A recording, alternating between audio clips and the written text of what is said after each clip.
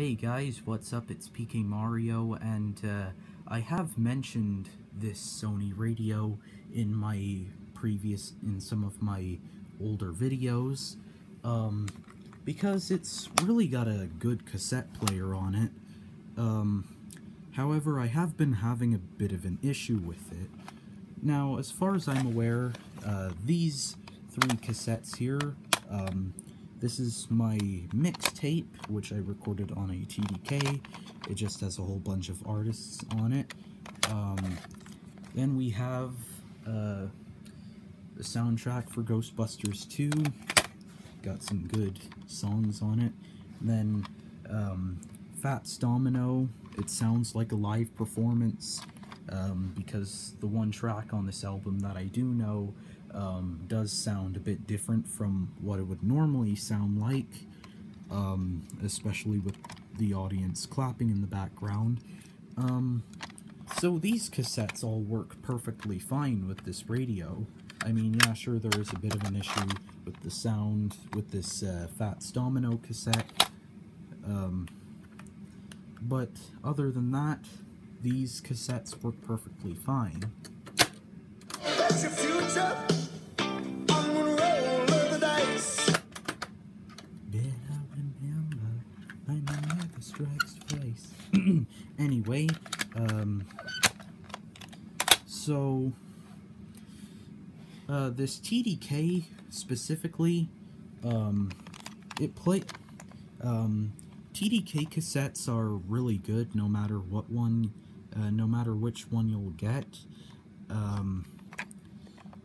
And they are outstanding Ferro cassettes. And here we have a Maxell cassette, which I've yet to use, but Maxells are also pretty good. However, when it comes to the TDK and the Maxell, I only really have one of each of those cassettes. But then come to these Fuji cassettes, I have 4 of them. This one, which I've yet to use, which prior to this issue I was planning on using for some video game songs, which I believe they would sound really good when recorded onto this Chrome cassette. But then the issue lies with these 3 Fuji cassettes.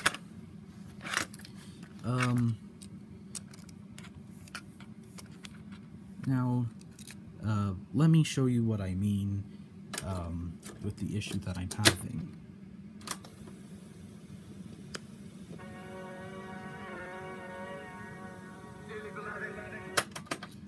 The sound is all warped and everything, even though there wasn't really anything wrong with the source that I was recording it from. And, well, this was an issue that I was having with 2 of my other Fuji cassettes, both of which are Chrome too, which really sucks. So at first I didn't know what it was, but the sound kept on, but the sound would go out every once in a while and then it would come back in. But then I decided to pause the tape right as this issue started happening. And, well, lo and behold, look what we have here. Now, I'm not sure if you can quite see it there.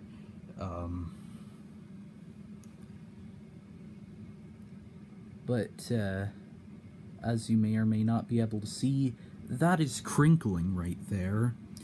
So, so in case you didn't know, the way that cassettes work is that there's actually 4 channels on this tape, 2 for each side, because cassettes play in stereo.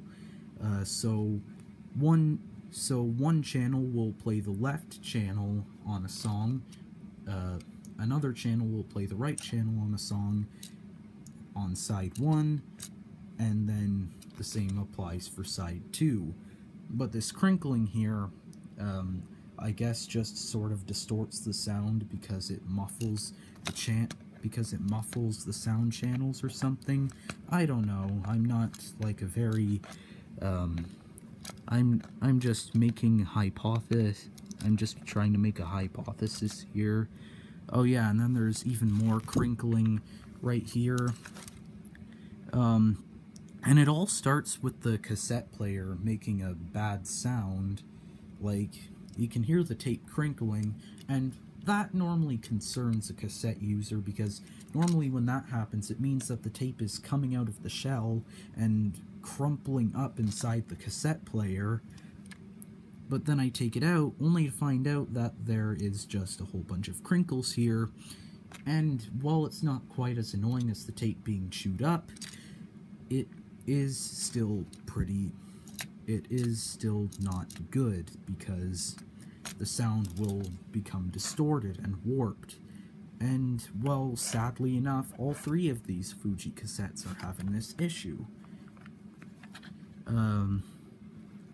As you can see here, the crinkling is a little bit less severe, but still the same issue. And then, once again, except here, it's a lot worse. And the thing that sucks is that this is the high-quality recording that I used with this exact radio. And I'm going to show you what I mean with this one cassette. I'm only going to play the damaged part.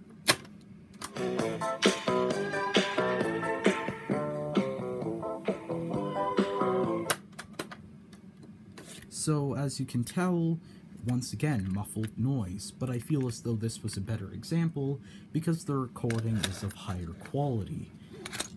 And then there's this cassette, which I recorded with the old, with my old JVC radio, the one that actually ate a Maxell cassette tape that I had. We were always had. So yeah, and this is the JVC recorded cassette. So I mean, the sound does go out for a second on this one, but the crinkling is actually the least severe with this one. But the same thing has happened to all three of these Fuji cassettes. All of them, I've heard a crinkling noise inside the cassette player, and then I open them up as quickly as possible, only to find out that the tape has just been crinkled up near the bottom. But it's really annoying. It's especially annoying because I was going to make an 80s mixtape using this 60-minute Fuji cassette, but now I guess I'm going to have to find a better brand of cassettes to work with. Now I've yet to use this Fuji Chrome cassette, like I said before, and I was going to use it for video game tunes and stuff like that.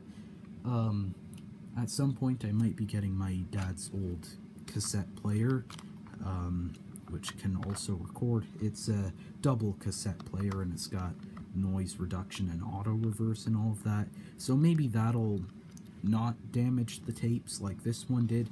But it seems to have only happened to these Fuji cassettes, which I find quite odd. It hasn't happened to either one of the pre-recorded cassettes.